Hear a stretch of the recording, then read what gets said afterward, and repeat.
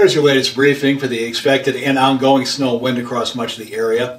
As far as our watches, warnings, and advisories, the winter storm warnings in the pink, these have stayed the same, the Bighorn Basin and also Johnson County.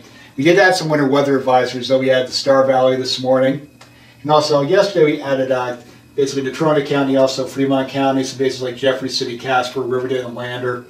And the high wind watch here across Sweetwater County to the east of Rock Springs, we did upgrade that to a warning. You want start and end times on that. A lot of different ones there. Go to weather.gov/REW for those details. So as we time out the impacts, already some off and on snow across the western mountains, also the northern Bighorn Basin, northern Johnson County. You'll see that snow spread south and east now. Places like Riverton, Lander, Casper, you'll probably be dry during the morning, snow coming in the afternoon hours. And the maximum impact pretty much all day across the west. Now there will be snow around in these areas in the morning, but maximum impacts I think afternoon once the winds really start cranking up in this area. Mainly maximum impacts in the evening hours. Central Wyoming, Riverton over toward Casper includes Lander as well. And southern Wyoming, maximum impacts probably late tonight, especially with the wind, and maybe into Wednesday morning as well. And some snow showers around Pinedale and Big Piney as well. So as we look at the individual impacts, strong wind blowing snow, a very high chance of that. We'll show you where the strongest winds are in just a minute. Travel problems, high chance of that again, especially with the snow and the wind comes in. That's just common sense, isn't it? And cold temperatures behind the snow, high chance of seeing that. We're not looking at low temperatures like we saw at the end of December, earlier this winter, and also in January, but it's going to get pretty cold across much of the area. Now I'll take a look at those winds starting off right now. See the strongest winds here across the Bighorn Basin, some gusts to 50, 55. Also I-25 here in Johnson County, maybe some gusts up to 50 miles per hour here as well. Even around the Riverton area, those winds coming out of the Wind River Canyon, could be some gusts to 50 at the airport, maybe not quite as strong in town. And across eastern Sweetwater County, especially south of I-80, could be some wind gusts to 60 miles per hour. But many places could see gusts to 30, 35, so the snow will be blowing around quite a bit. And I keep saying this, if you have any of this in the drinking game, focus on impacts, not the snowfall amounts. It's will be blowing around so much you're not going to be able to measure it. Matter of fact, I think I'll take a drink right now. Don't worry, it's water. Not going to drink at work. In any case, let's take a look at some of that probabilistic stuff. This is the low end of what we expect across the area. Maybe just some flurries across southern Wyoming down here. Now, Big Piney and Pinedale have been getting a little bit of snow this morning, so I'd say at least a trace of snow in these areas. These graphics were made a few hours ago. But generally about 2 to 3 inches across the Star Valley, 1 to 2 across the western valleys. Anywhere east of the Divide, expect probably at least 1 to 3 inches here. Maybe that should be about an inch around Grayville, I think, 2 inches around Cody, and about 1 inch in Casper, 2 inches in Lander. Now, if things set up right, we get the maximum amount of snow. You can see there's a big range here.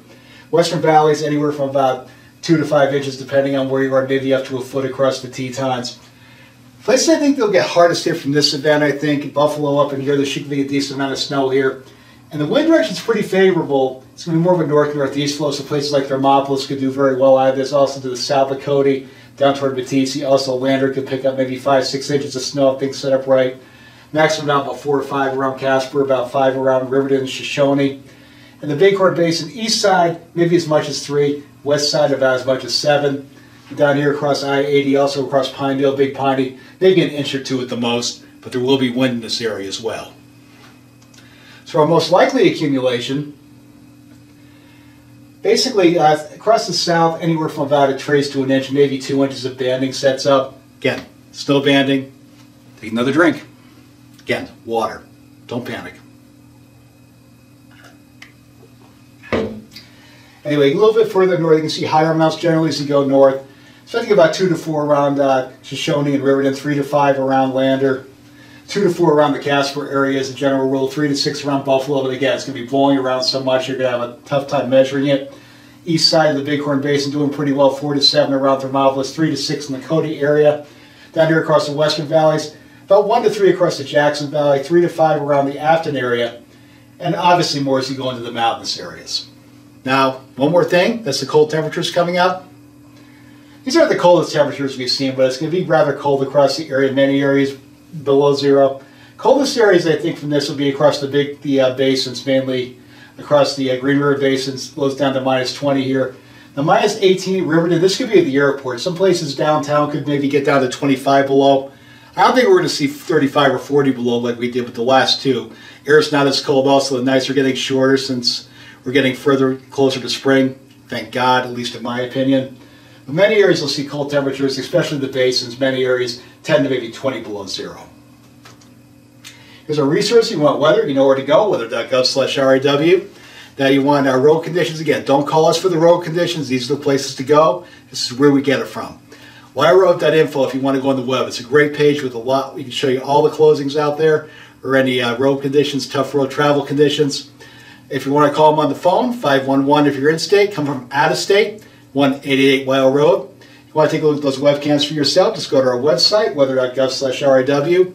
Click on the local programs tab. You go down to webcams by route. We got webcams from all over the state. Be safe, everybody. Have a good day.